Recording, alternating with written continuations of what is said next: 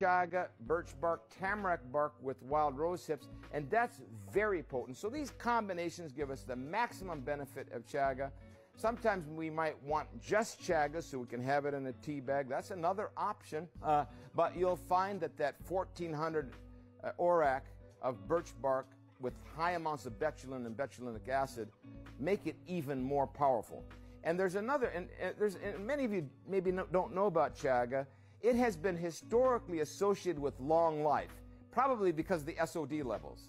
So, SOD, superoxide dismutase, the longest lived creature in the universe is the tortoise. Lives to be 200 and some odd years. It has the highest SOD content. Chaga has the highest SOD content. So, take it to keep yourself healthy so you can adapt to stress. Take it to support a healthy immune system, healthy digestion, healthy stomach, healthy anti-diabetic response, healthy pancreas, and healthy kidney function. Also, healthy heart.